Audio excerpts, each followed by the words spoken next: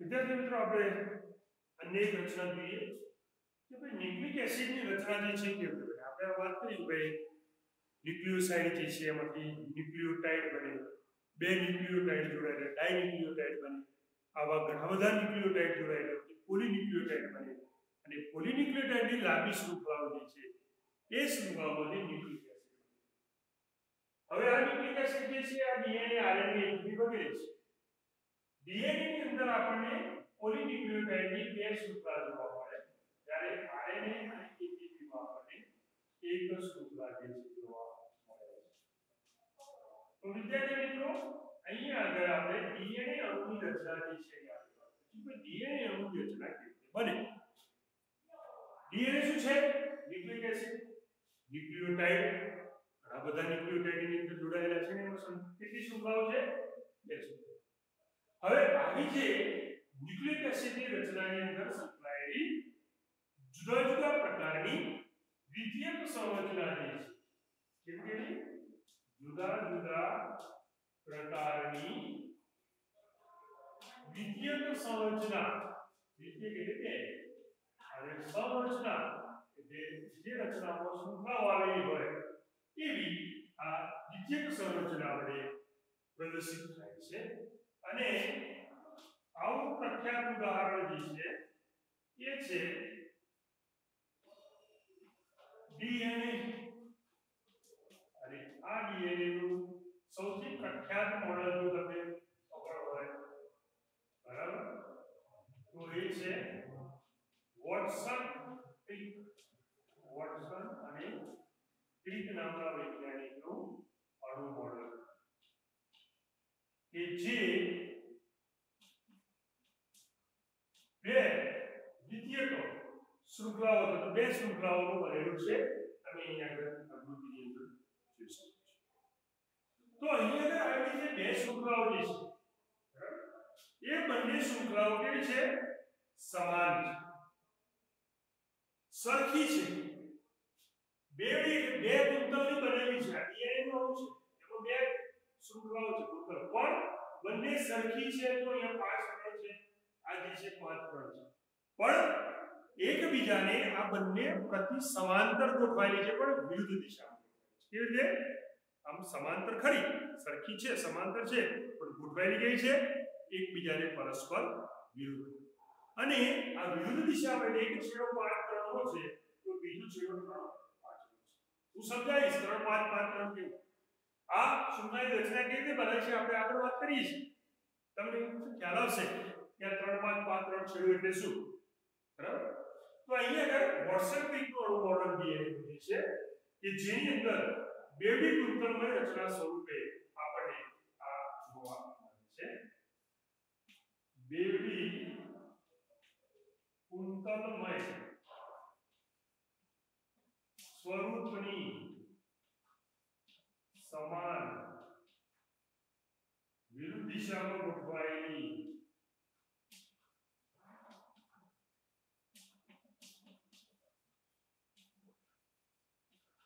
શૃંખલા જે છે એ શૃંખલાથી આ ડીએનએ નો અણુ જે છે બનેલો છે. હવે વિદ્યાર્થી મિત્રો તમે જોઈ શકો છો કે આ ડીએનએ રચના વાળા જે બે પ્રતિ સમાંતર એકબીજાની વિરુદ્ધ દિશામાં ગોઠવાયેલી છે કે જે એની અંદર બે ધરી આવેલું છે. અને એ બે ધરીમાં આપણે આગળ વાત કરી હતી શર્કરા ફોસ્ફેટ શર્કરા ધરી. તો અહીંયા આગળ આકૃતિની અંદર મેં બતાવ્યું છે તમે જોઈ શકો છો શર્કરા ફોસ્ફેટ શર્કરા. ફરી બાજુ શર્કરા ફોસ્ફેટ શર્કરા આવી એક ધરી અને એને સમાંતર બીજી વિરુદ્ધ દિશામાં આ સીધી દિશા છે આ વિરુદ્ધ દિશા. તો અહીંયા પણ તમે જોશો શર્કરા ફોસ્ફેટ શર્કરા આવી બે ઘણા બધા શર્કરા ફોસ્ફેટ શર્કરાની શૃંખલાઓ બે સમાન છે, એકબીજાને સમાંતર છે પણ પરસ્પર વિરુદ્ધ દિશાની અંદર ગોઠવાયેલી એવી બે શૃંખલાઓની બનેલી આ શર્કરા ફોસ્ફેટ શર્કરા પ્રકારની શૃંખલાઓ કે જે આ ડીએનએ અણુની રચનાની અંદર આપણને જોવા મળે છે.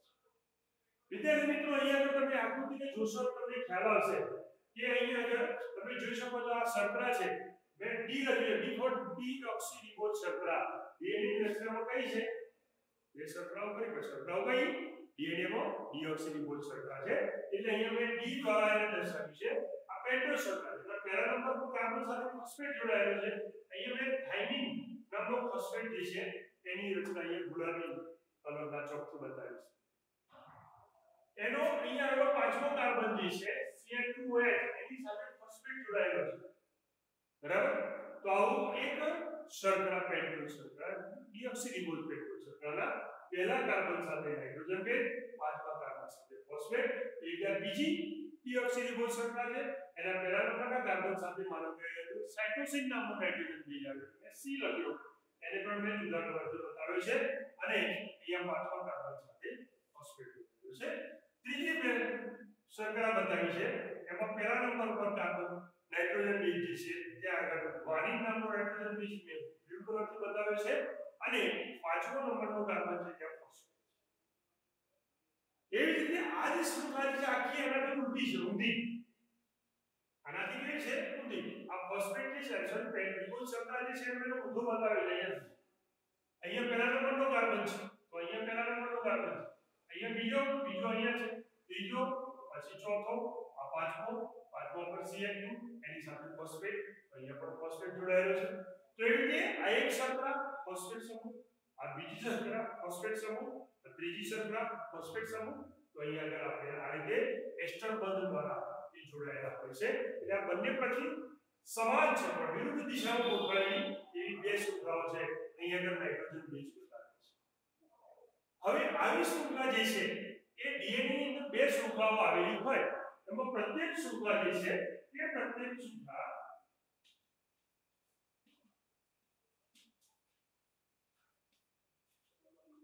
એડેનિન અને ગ્વાનિન ધારો કે એક શૃંખલા છે એમાં થાઇમિન છે સી છે ગ્વાનિન છે બરાબર અથવા તો આપણે અંદર એડેનિન લઈ શકીએ જો એડેનિન ગ્વાનિન તો એક શૃંખલા પર એડેનિન ગ્વાનિન સાઇટોસિન અથવા તો એના જ રિપીટ AGGM નાઇટ્રોજન બેઝ આવેલા હોય તો એક શૃંખલા જે છે એ પ્રત્યેક શૃંખલા પૈકીની એક શૃંખલા જે છે એ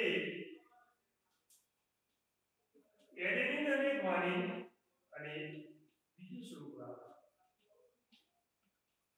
એટલે સામેની શૃંખલા પર થાઇમિન અને સાઇટોસિન નાઇટ્રોજન બેઝ આવેલા હોય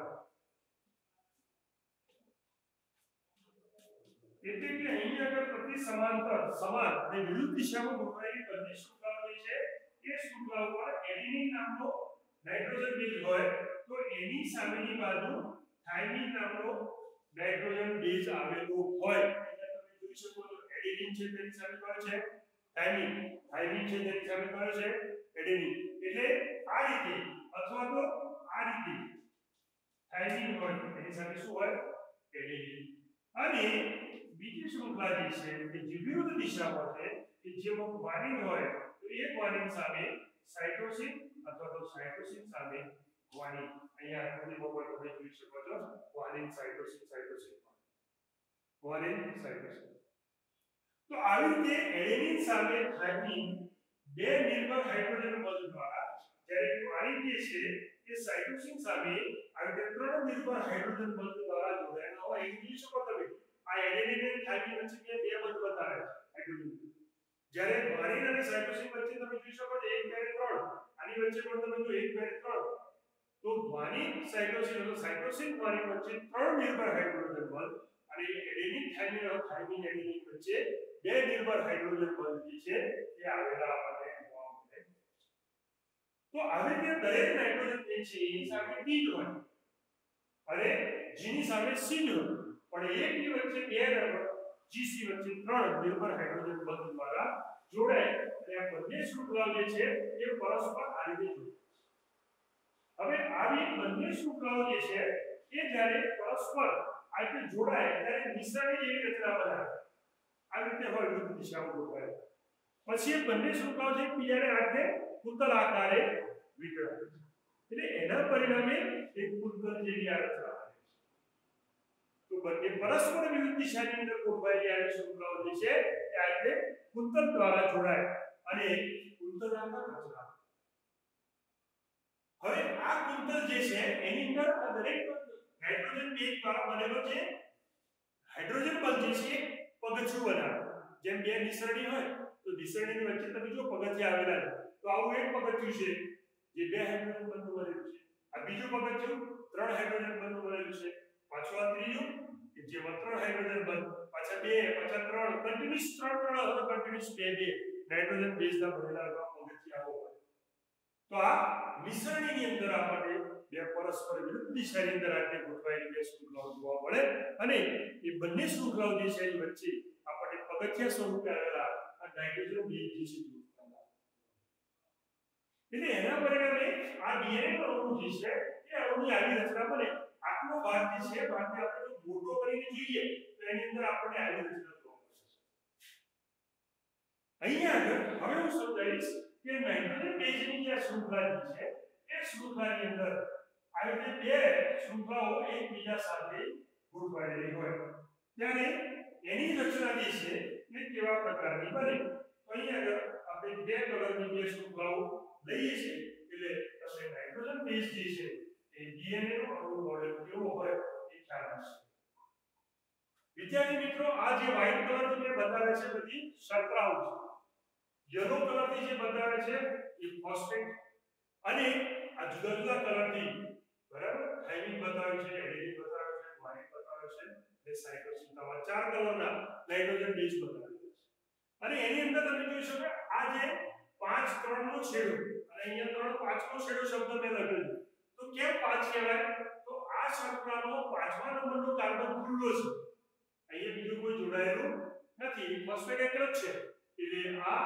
5નો છેડો કહેવાય અને આ જે છેલ્લી શર્કરા જે છે એમાં ત્રીજા નંબરનો કાર્બન હોય છે એની સાથે બીજો કોઈ જોડાયેલો નથી ખુલ્લો છે એટલે 3નો છેડો અહીંયા તમે જોઈ શકો છો 3 જે છે બરાબર 1 2 3 હોય છે ખુલ્લો છે એટલે 3 છેડો કહેવાય અને આ જે શર્કરા જે છે એનો 5મા નંબરનો છેડો ખુલ્લો છે ત્યાં બીજી કોઈ શર્કરા જોડાયેલી નથી એટલે 5નો છેડો એટલે અહીંયા આગળ તમને મેં 3 5 5 નો જે છેડો કીધો તે ખ્યાલ આવે હવે આવી કુંતલ આકારે ગોઠવાયેલી બે શૃંખલાઓ જે છે એ બે શૃંખલાઓને આપણે આ રીતે ગોઠવેલી જોવા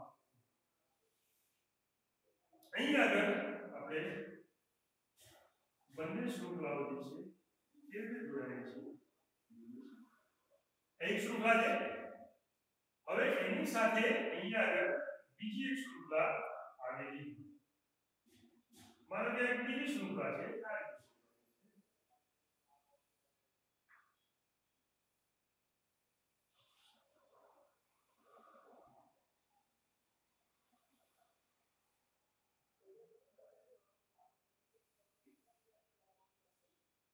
આ રીતે બે શૃંખલાઓ જે છે પરસ્પર વિરુદ્ધ દિશામાં સમાંતર પરમળાઈને આ રીતે ગોઠવાયેલી હોય નિસરણીની જેમ જ છે પણ પછી કુંતલ આકારે વળે છે એટલે એના કારણે આવી બધી કુંતલ આકાર સ્વરૂપ જે છે આપણને જોવા મળે હવે એની અંદર આ બે શૃંખલા વચ્ચે આવા નાઇટ્રોજન બેઝ આવેલા હોય હવે એ નાઇટ્રોજન બેઝ જે છે એ માનક અહીંયા તો બતાવું છું માનક આ એક નાઇટ્રોજન બેઝ છે બરાબર પછી માનક અહીંયા 3 બંધ દ્વારા આવેલી નાઇટ્રોજન બેઝ છે પછી માનક અહીંયા ત્રીજો આ ક્રમ ગમે તે હોઈ શકે બરાબર બધા જ દ્વિબંધવાળા અથવા તો બધા જ દ્વિબંધવાળા એવા હોઈ શકે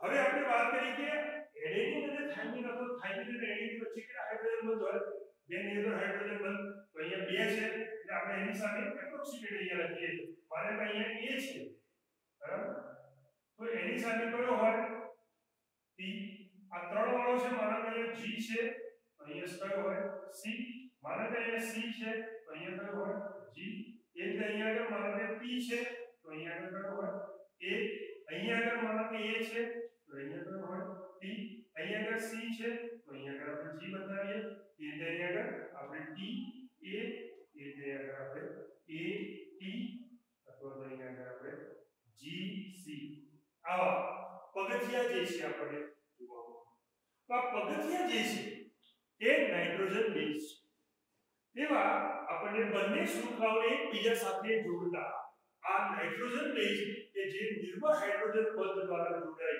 અને આવા પગથિયાઓની રચના કરે પૂર્ણ એક કુંતલ ડીએનએ એક પૂર્ણ કુંતલ હોય તો એની અંદર આવા 10 પગથિયા આવેલા હોય 1 2 3 4 5 6 7 8 9 અને આપણે એક બીજું એક 10મું કુંતલ વિશે બતાવીએ.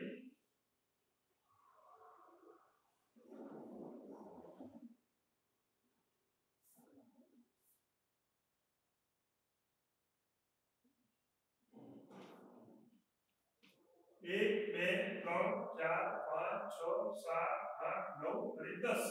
તો આ જે આખું કુંતલ જે કુંતલની લંબાઈ 10 નાઇટ્રોજન બેઝ જે આવેલા હોય એની કુલ લંબાઈ જે છે એ 34 એંગસ્ટ્રોમ. કેટલી? 34 એંગસ્ટ્રોમ.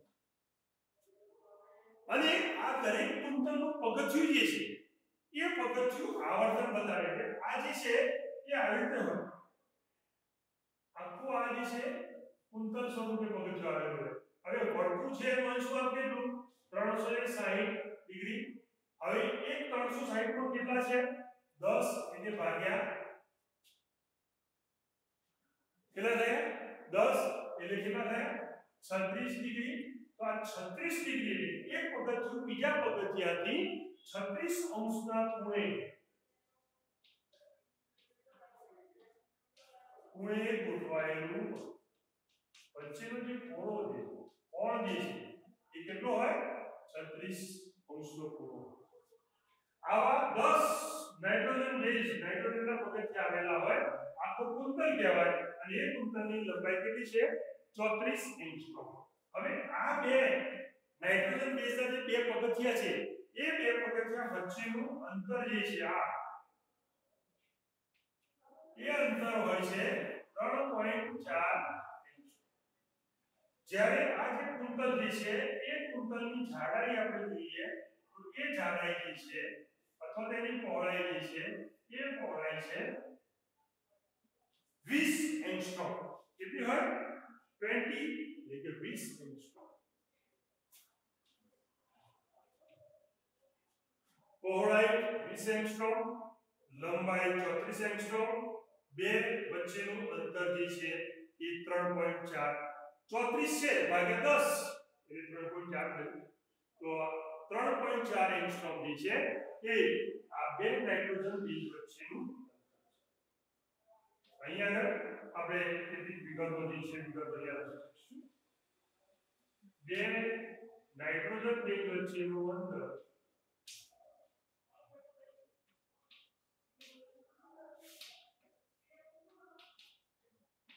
3.4 એંગસ્ટ્રોમ. પૂર્ણ કુંતલની લંબાઈ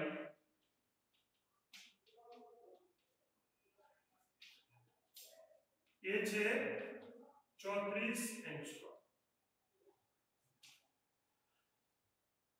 કુંતલની પહોળાઈ એ 20 એંગસ્ટ્રોમ. અને દરેક કુંતલમાં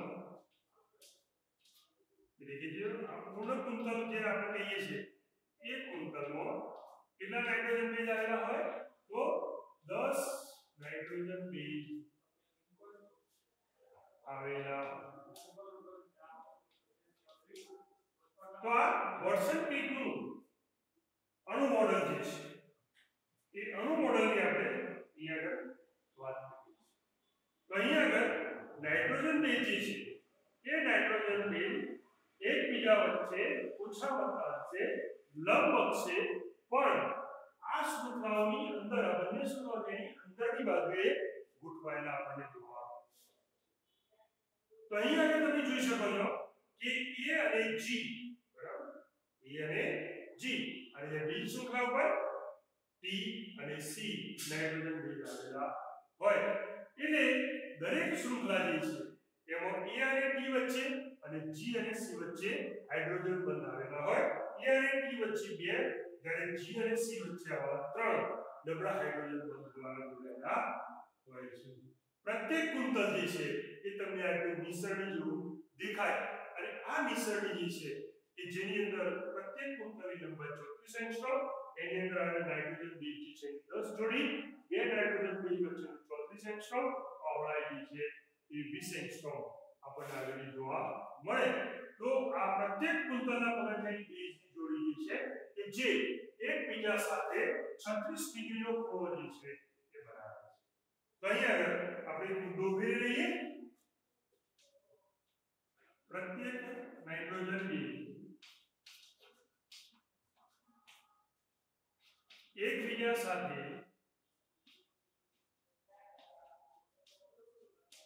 36 ડિગ્રી ના ખૂણે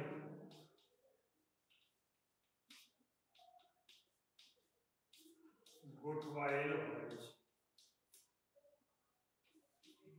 વિદ્યાર્થી મિત્રો, આ ડીએનએ નું અણુ મોડેલ છે. વોટસન ક્રિક નામના વૈજ્ઞાનિક દ્વારા આપવામાં આવ્યું. અહીંયા આગળ બે જોડી વચ્ચેનું અંતર જે છે કે જેને આપણે 3.4 એંગસ્ટ્રોમ કીધું અથવા તો એને આપણે 0.34 નેનોમીટર પણ લખી શકીએ. બરાબર, 3.4 એંગસ્ટ્રોમ અથવા તો 0.34 નેનોમીટર અથવા તો 0.34 ગુણ્યા 10⁻⁹ નેનોમીટર અંતર આપણે લખી શકીએ. તો આ છે બે નાઇટ્રોજન બેઝ વચ્ચેનું અંતર. તો આજે આપણે વાત કરી ડીએનએ નો અણુ. એ ડીએનએ નો અણુ આજે છે એ બીજ ડીએનએ છે. કયું છે? બીજ ડીએનએ. ડીએનએ ના જુદા જુદા પ્રકાર છે. તમે જ્યારે આગળના ઉચ્ચતર ધોરણની અંદર ભણવા જશો ત્યારે ત્યાં આગળ ડીએનએ ના પ્રકાર તમને સમજાવવામાં આવશે.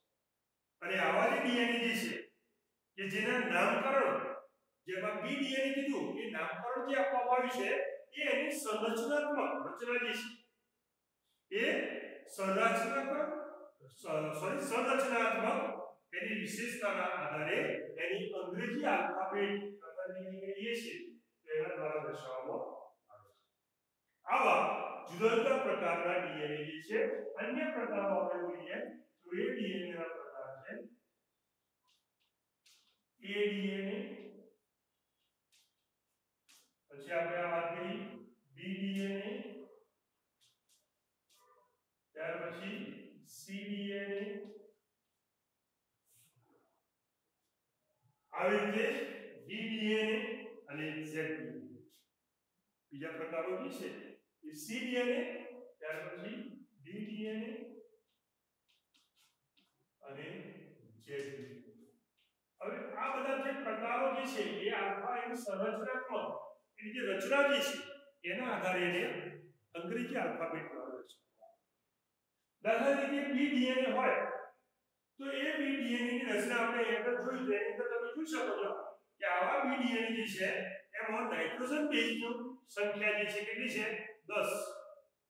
હવે એમાં કુંતલની પહોળાઈ કેટલી હોય તો અહીંયા આગળ તમે પહોળાઈ જોઈ શકો છો 23 એંગસ્ટ્રોમ જેટલી આપણને બતાવવામાં આવી છે. અહીંયા આગળ આવેલા દરેક નાઇટ્રોજન બેઝ જે છે એમાં તમે બી ડીએનએ નું આવર્તન તમે જો તો જમણી તરફનું આવર્તન આપણને આવેલું જોવા. વિદ્યાર્થી મિત્રો, અહીંયા આગળ આપણને સંપૂર્ણ કુંતલ જે છે એ 20 એંગસ્ટ્રોમ નો ધરાવતા એવા આપણે ડીએનએ જોવા મળે. તો આવા બી ડીએનએ છે. ઓડી એ ડીએનએ ની વાત કરીએ તેની અંદર નાઇટ્રોજન બેઝની સંખ્યા જેમ આવા બી ડીએનએ માં 10 છે પેલામાં 11 એવો. અને આવા એની અંદર કુંતલની પહોળાઈ જેમ અહીંયા 20 એંગસ્ટ્રોમ છે તો એની અંદર એક 23 એંગસ્ટ્રોમ. અહીંયા આગળ કુંતલ તમે જોઈ શકો છો બી ડીએનએ માં જમણી તરફનું છે તો એ ડીએનએ માં પણ જમણી તરફ. તો તમે જોઈ શકો છો અહીંયા આગળ એની સંરચના છે જુદી જુદી છે. એના આધારે એ બી સી ડી ઝેડ આવા 1 ડઝન છે. કેટલા? 1 ડઝન પ્રકારના ડીએનએ છે. તો એ દરેક એની સંરચનાત્મક વિશેષતા જે છે એના આધારે વર્ગીકરણ કરવામાં આવે છે.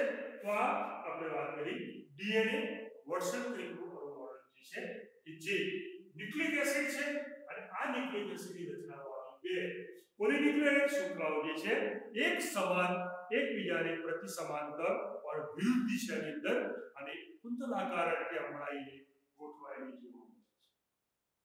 જ્યારે આરએનએ અને એટીપી જે છે એમાં ફક્ત એક જ કુંતલ આવે એટલે આવા એક કુંતલની બનેલી રચના જે છે ન્યુક્લિક એસિડની છે આરએનએ અને એટીપી જ્યારે ડીએનએ જે છે એ આ બે શૃંખલાઓનું બનેલું છે તો વિદ્યાર્થી મિત્રો અહીંયા આગળ આપણે આ ડીએનએ ન્યુક્લિક એસિડ જે છે એ ન્યુક્લિક એસિડની રચનાની આપણે વાત કરી અને એની કેટલાક પ્રકારો જે છે એ પ્રકાર